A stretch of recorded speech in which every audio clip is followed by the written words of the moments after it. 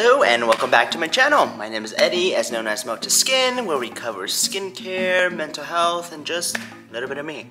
So welcome back to another episode of Sunscreen Month, Week, whatever have you. We are doing sunscreens, and this video we are doing the EltaMd UV Glow SPF 36. This is a sunscreen that just recently came out, just like most of the sunscreens I'm covering right now. And this one is very similar to the very famous clear sunscreen, except this one is supposed to make you glow and some additional antioxidants. And it comes in a tinted and non-tinted version, but in this video we're covering the tinted version, and I also have the non-tinted version, but I'm gonna go into explanation why this video is focusing on the tinted one. So let's get into it. But first things first, I'm gonna ask you to please hit that subscribe button and please like this video. Liking and subscribing helps my channel out immensely, and I would really appreciate it. And please leave a comment with whatever is going through your brain, because I would love to get to know everyone in this community. So as always, I'm gonna remind you, I'm gonna do one application, then reapplication on top of itself, and how it works with makeup. Usually it is how it works under it as like a primer slash base, but depending on the formula, I will also show you if it works well being applied on top of the makeup itself. Full disclosure, for this video, this sunscreen is not one I'm gonna be doing on top of makeup, but I am discussing how it works under makeup. Okay, so let's get into the formula and the ingredients. So first of all, this is a 100% mineral sunscreen. It is completely zinc oxide, not even titanium dioxide. It is 20.2% zinc. And like the other famous sunscreen, Clear, it is a combination sunscreen of zinc and octinoxate. So that's what really drew me to this on all physical sunscreen. And so it also is SPF 36. So it is you know, like 10 SPF lower than their famous one. That's SPF 46, I believe. This is 36. Now, 30, 35, 40, 50, which one's better? Remember, it's not really about the number. I mean, first of all, try to aim between 30 and 50, but what really matters is if you reapply sunscreen and how much time you're spending out in direct sunlight opposed to indoors. If you're indoors, one application is usually fine for the day, but if you're outside and you've had direct sun exposure for 2 hours, 2 to 3 sometimes, then you gotta reapply. Otherwise, after 2-3 hours, it's not doing anything else for you. This one, it's mineral, so the mineral zinc oxide is going to be really soothing for the skin and really good for acne-prone individuals. And just like the Clear, this also has niacinamide in it. They don't disclose the percentage, but I'm highly certain it's also 5% niacinamide, just like their Clear version. So it's also going to help with post-inflammatory hyperpigmentation, dark spots, and just blemishes, and just your skin cell turnover in general. This also comes with vitamin E in here, and also a new ingredient that is not in the other sunscreens. It is ergothione. Now that is something I've seen here and there, but I never really delved into it. But after doing some light research, I found out that ergothione is a very potent antioxidant that protects you from the environment, as well as giving dull, tired skin a little bit more of luminosity, and apparently it boosts sunscreen protection. So that's why they added it into this formula. It also has aloe leaf extract and coconut fruit extract to provide that soothing benefits and that hydration in here. It also has bisabolol to kind of soothe the skin. It also has sodium hyaluronate, and additionally it actually has ginger root extract, which I really, really love in sunscreen. It's just that added like benefit. I love ginger for kind of evening out skin tone, and sometimes it just really gives you a nice healthy glow. But that's the ingredient list for this guy. It is a really, really nice ingredient list. I think I like it a lot more on paper than their very famous Clear bestseller. And now, before we get into applications and everything, I am going to say the reason I'm doing the tinted opposed to the non-tinted is that, remember, this is an all-physical formula, meaning the white cast is more likely to be apparent opposed to their famous combination sunscreen, where their chemical UV filter will kind of help the white cast kind of mitigate it.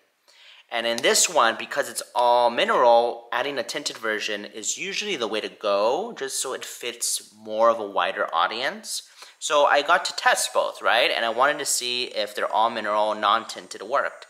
And two things. First of all, it did leave a white cast. And it wasn't horrible, but it was apparent. And then I had my mother try it actually, because she is a little bit darker than I. And she just did one pump, because she doesn't go ham like I do. And even then I was observing her, and even she told me, and I could tell, that it had a white cast on her. So she wasn't wowed by it, nor was she wowed by the glow in it. So I thought, oh, okay, well, let's move on. Let's try the tinted version. And on top of that, on top of the white cast, it actually had a little bit of a pilling effect, which is something a lot of people struggle with EltaMd, and I found that the correlation is if you use too much skincare and then you apply the EltaMd sunscreens, usually they pill, especially the bestseller combination sunscreen. But with that one, I was going, not really a big fan. So I tried the tinted version, and both things are gone. First of all, no white cast, and second of all, it did not pill, didn't get patchy, any of that. But with that being said, that's why we're doing the tinted one, and let's get into it. So, first application. So when I applied it, it actually was like kind of almost a little streaky, so I thought, alright, let's see how this is gonna go. Is it gonna pill? Is it not? And when I applied it, you know, I had to work it in, as you'll see, and I had a pimple patch on, so I kind of had to avoid that. But once I kind of blended it in, tapped it in, it was really nice. Like, this is a really nice sunscreen. Like, the glow comes through the mica in here, and the glow was very apparent. Like, it wasn't like a shiny glow. It wasn't like a fake glittery glow. It was just a healthy glow, and just a notch above their bestseller. I would say it's right between like a nice hydrating dewy formula and something like the one by Color Science that is a kind of like a highlighter, or the what's it called, the Glow Screen by Supergoop. I think this fits right between those two. Not too shiny, glittery, dewy, but also not just dewy. It's like right in the middle. It's a really nice, happy medium. I blended it in. I loved it. Really nice. And throughout the day, I noticed that my skin wasn't feeling the most moisturized. So I will say you do need a moisturizer under this. This did not dry me out, but I'm just saying, don't use this as your sole base moisturizer. Some people might get away with it, like maybe oily people, but in generally speaking, I don't think most people could get away with it. So definitely use this on top of a moisturizer. But first day was a pass. It worked out nicely. Loved it. Day 2. Okay, so day 2. I applied this on top of itself. You know, reapplied it around, you know, the 1-2 p.m. mark, and I applied it at like 10 in the morning. And so I applied it, and I thought, okay, please don't add an extra white cast. Please don't pill. And it didn't pill, which was like surprising. That was really, really nice. And now it did feel a little bit heavier because, like I said, this is an all physical sunscreen. So physical sunscreens usually tend to be a little bit heavier than most. But when it's well formulated, it doesn't become an issue, nor do you feel like it's going to clog your pores. This did not feel like it was going to clog my pores, and actually I thought, wow, I really like this. I could just take this with me, reapply, blend it in, and it's perfect. It evens out skin tone nicely, hides redness nicely, gives you a dewy glow. I loved it. It was really, really nice. So second application had no pilling issues, and if you can tell from the footage, I don't believe it had any white cast. Not enough, at least, for me to not use it again. But the white cast was either very little or like none at all, especially after 5 minutes and tapping it in. Beautiful. Day 2, I think, was a pass. And obviously, you guys can make your decision based off looking at the footage. But all in all, I think this is really good for application and reapplication. But that is for the tinted version. I believe the tint in here would fit a good amount of people, but I don't think it would fit much darker skin tones. Like, if you're a little bit darker than I, it might fit you, but if you're of a deep skin tone, probably not. I don't think this would work. This might work as a primer for your makeup so you can mitigate any white cast or any weirdness going on. But that's a perfect segue to go into the makeup application. So I applied this and then I applied my makeup. So I applied my favorite powder foundation, the one by One Size, Patrick Star. I love that one. It looks like skin. It feels like butter on your skin. Doesn't even feel or look like powder. And then when you put a setting mist, beautiful, sinks in. It is butter. Love it. So as you can see from the application, I put it on top of this. So obviously this is gonna boost up the glow when it comes to that finish, right?